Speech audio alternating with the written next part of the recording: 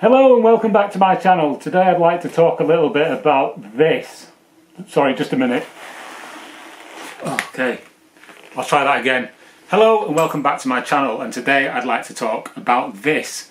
This is the Sena Stryker helmet, and I recently bought this because it was on sale at Sports Bike Shop. It wasn't cheap, it was still around £400, but I was in the market for a new helmet and I was looking for a full face as opposed to a modular. I have been using a modular helmet, that is the Shark Evo S, and I found that in heavy rain, which is something that happens very, very often here in the UK, that the visor would leak. So I was in the market for a new helmet, I saw this one on sale, and what drew me to it was the fact that it has the Sena communications and Bluetooth built in as standard, as well as a couple of other nice little features which I will speak about on this video. This isn't really a review because I don't really feel like I'm qualified to review a helmet. There is a review of this particular helmet from, at the time of recording this, about a year ago on a channel called Revzilla, which is a big motorcycling reviews, not website, but it is a website, but a YouTube channel.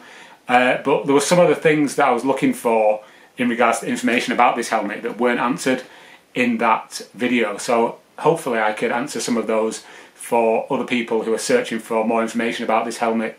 So this is the Sena Stryker. I'm always a bit wary of whether or not it's Sena or Sena, but I'm going to go with Sena because I think that's how it's pronounced, or how it's certainly pronounced in other videos. So we'll go with that. And yeah, I will hopefully take you through some of the features of this lid. Okay, I'm going to change the camera angle now so you're not just looking at my face, and we'll focus on the helmet itself. Okay, so this is the Sena Stryker. As you can see, it is a full face helmet, and the visor clips on here with this little sort of nodule which clips into the actual visor itself. And it does a great job of keeping the visor down. I mean, it has several stages of open, but to be honest, I only ever use it either open or closed. I won't have it like that, for example. But it's nice that it does have that kind of ratcheting system. It also has an internal sun visor, which is operated by this little catch here. So you push it up and it pops down like so. Push it down and it just goes back up again and clicks securely into place. There are a number of vents on the helmet. You have your chin vent, and then there's several on top, which are all open and close as you would expect. And yeah, I mean, when you're riding into the wind, you can close these quite easily with your gloved hand, and they do produce quite a nice cooling effect inside the helmet. One thing to note is that the visor does not have a pin lock, as you can probably see. But what it does have is a treated inside, so it doesn't mist up when you're breathing or in the rain. And obviously you've got this kind of like breath deflector thing here at the front, which actually blows your breath down out of the vent. So it doesn't.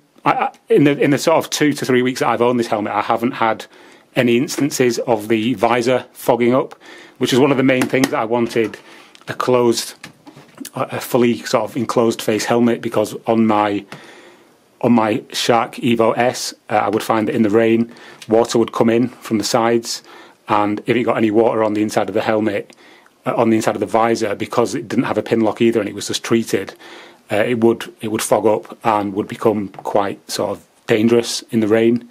I haven't had any problems like that with this helmet. The visor fits very snug against the seal around the open section of the visor hole, if you want to call it that. So yeah, no issues with the visor or the vents that I've had so far. I did note in another review that they said that these vents felt quite cheap and a bit plasticky. I can't really see what the problem is with those. They open and they close quite easily, especially if you're on the bike and you want to just quickly get these open or closed, then they do the job well enough. Likewise with the sun visor, it's quite a big notch there that you can get your sort of big gloved thumb on to just kind of whack open and closed. And likewise with this fairly rudimentary system of having this kind of post that sticks out of the bottom of the helmet here. It does a good job of keeping the thing closed. It's quite basic, but it works. You know, if it ain't broke, don't fix it. What's it like to ride with? Well, it's very quiet, and I'll talk about the sound and all the technology inside it in a minute. But just as a standard helmet, if you don't use any of the electronics that are inside it, it does a really good job of keeping the road noise out. Again, most of my recent experiences come using a modular helmet, so road noise is a big problem with those. But this is very quiet in comparison, certainly to the Evo ES that I've been using. One thing I did notice is that if you're not using like a neck protector or a neck sort of ruffle around your throat, you do get air that comes in underneath here that kind of rushes up inside the helmet, so you have to kind of keep your head slightly pointing down to stop that. That can be a little bit annoying, but otherwise it's a fine helmet to wear and got no issues with the comfort levels. So the actual helmet itself is made of fiberglass. It has a DOT rating and also an ECE rating. It's got an E1 stamp on it on the visor there, and also on the chin strap. E1, I believe, is that it was tested in Germany, so it does meet those safety requirements. And yeah, it's very comfortable. This is a small because I've got a small head. Don't know if you could tell from the earlier part of this video. It fits very snug, and I'm just very happy with it. I don't get any of like the head wobbling in the wind that I've had with previous helmets, probably because they weren't really fitted very well to me. And I've ridden both my Royal Enfield and my Phaser with this helmet on, and they've both been perfectly fine. No sort of head wobbling or wind buffeting at motorway speeds. So that's been a bit of a revelation, really, because that's one of the things that really kind of put me off riding the bike at any kind of speed, was the head sort of movement. But yeah, this has been fine. So one of the main, well, there's two selling points to this helmet for me. The first one is the intercom and the Bluetooth connectivity. I know that some people say that you shouldn't really listen to music while you're on a bike because you need to have all your wits around you. I do agree with that, but it is nice if you're on a long journey on a motorway, for example, just to put like a podcast on or something, or some music. So this is the control module on the Sena Stryker. You've got 4 buttons here. The plus and a minus, as you would imagine, are for like changing radio channels. There is a radio built into this as well, an FM radio, or putting the volume higher and lower. And you also have a little sort of light here that tells you when it's active. So it's really easy to actually turn on once you've set it up. The setup is actually quite a pain, because you have to connect it to the app on your phone, which is not the best. And then you have to connect the app and the helmet to Wi-Fi to update the helmet to the latest firmware to then be able to actually even use the app. And to be honest with you, it was an absolute nightmare. The instructions are not very helpful at all. It's just basically trial and error. Is it going to update? Is it not? Once you get it updated, it's fine, but you need the app and you need the helmet to be updated to the latest firmware to even use any of the features of this helmet. So once you have got it all set up, it's as simple as this. You literally press those 2 buttons together, the light comes on, and then it's on. You'll see that on the back of the helmet, the light is already set to on, because in the app it saves your settings. Because I set the light to being on because I rode at dusk a few days ago, it just stays on, which is a nice feature. You can see there it's got the ECE rating on the back as well. So ECE are 22.05. Yeah, so, I mean, yeah, if you're watching this video, you're probably thinking about buying one of these. What's the point of all this stuff on the side? Well, you can connect it to your phone via the app, via Bluetooth, and you can listen to music. You can activate Siri or whatever Android device you've got.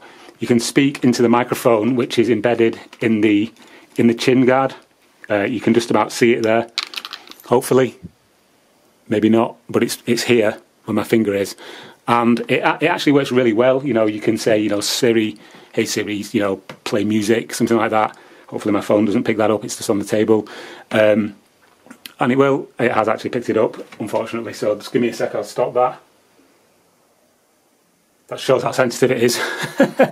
If you've got like Apple Music or Tidal or you know, Spotify, anything like that. It will just start playing music from a playlist or something that it thinks you like, which is actually quite nice. You don't have to mess about. I'm just going to turn it off so it doesn't start doing things as I'm talking.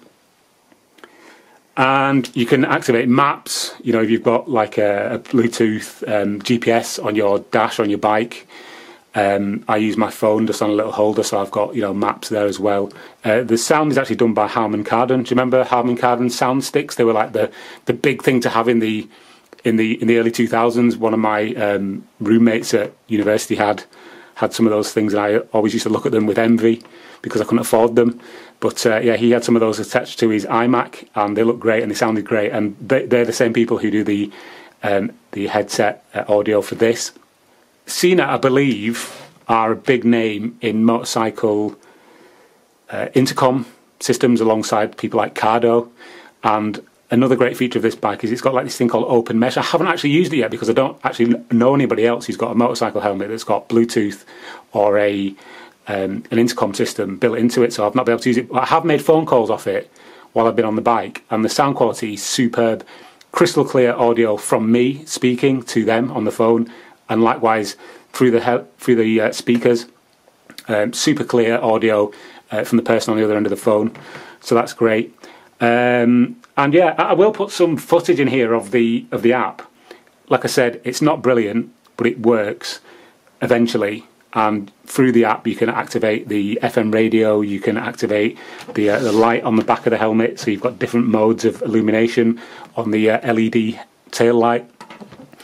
And yeah, I mean, I'm really happy with it. I don't really know what else to say about the helmet at this point. The visor's great, doesn't let any water in, as you would imagine for a helmet of this cost. And yeah, some of the things I've noticed about it are like build quality. So one thing I noticed the other day was on the front of the helmet, I don't know if you can see this, where the vent is, that's not completely straight. Can you see that? So that's something that I spotted the other day, which obviously is not great on a helmet of this price. And also some of the finishing on like the section up here where the sun visor comes down, you can see where it's kind of frayed already, which is not brilliant. But these are minor things. A note about charging. On the back here, you do get something like 18 hours worth, I believe. If I'm wrong, I'll put a correction here of like audio and sound and things. I've only had to charge it up once, and it's just been full for weeks, the battery. And you get this little kind of, it's almost like the old MagSafe connector that you used to get on Apple Macs. It just kind of connects via magnet. You do also get a little kind of adapter with that allows you to use USB-C, which is a nice touch. And the locking mechanism, the chin strap, is one of these ratcheted ones where you just sort of slide it in like that, and then you can just pull that tab and it just releases. The liner is removable. Everything's removable and washable. And yeah, that is the Sena Stryker. I'm very happy with it so far. And I know that there are, you know, better makes, the more proven makes like Arai and Shoei and things like that. But yeah, for the amount of tech that's involved in this helmet and with the safety ratings that it does actually have, I'm quite happy with it. So, as I said, not really a review, just me waffling. But hopefully, if you're looking at one of these and you're thinking about getting one, there are quite a few kind of middling reviews as to how good it is. But I'm perfectly happy with it. So yeah, hopefully this will help you make an informed choice. If you've got any questions about the helmet, just put them in the comments and I'll try and answer them when I see them. Maybe I'll be back with another video in about 5 months. I do like to keep a bit of a gap because life happens. Anyway, thanks for watching, and yeah, cheers.